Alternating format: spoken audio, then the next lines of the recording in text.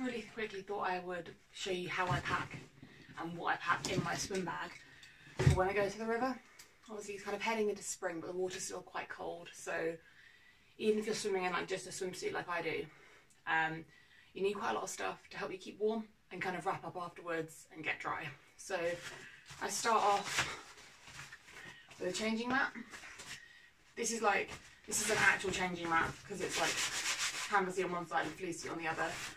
You can use old yoga mat, old carpet, a doormat, an old towel, just something to stand on to stop your feet getting muddy and kind of have a barrier between the cold floor and you is super useful.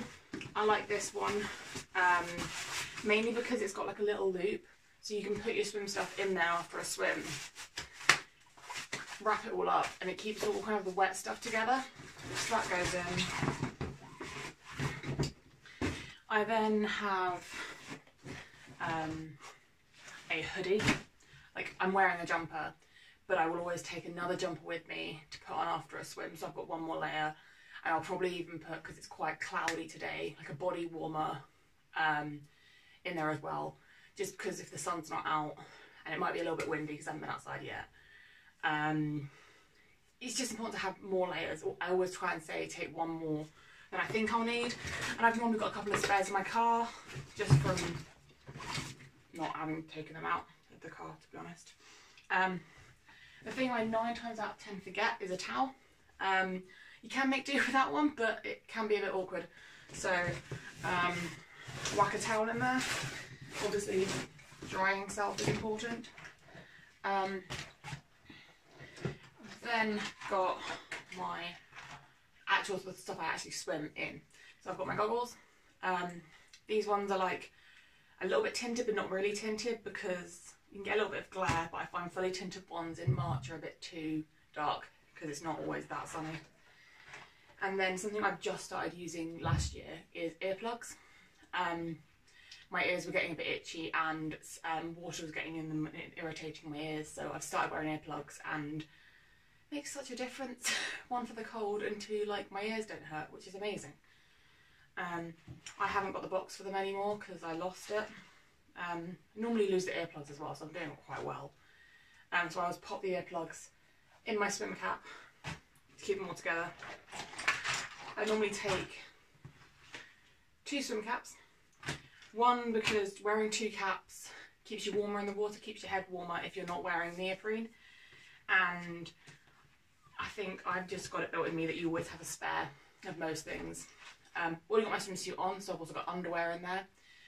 That's an important one not to forget. But if I'm going down there in the summer and I'm not getting changed beforehand, I normally whack a swimsuit and another kind of swimsuit in there just to cover all eventualities. Maybe like a rash vest or some neoprene leggings or some leggings if it's really sunny or really cold and I'm just splashing about. But kind of whatever swim clothing you want to take. So that's my goggles and my swim cap. Another boost for warming up. Even though it's March, still really cold. I think the water yesterday was like maybe 6 degrees.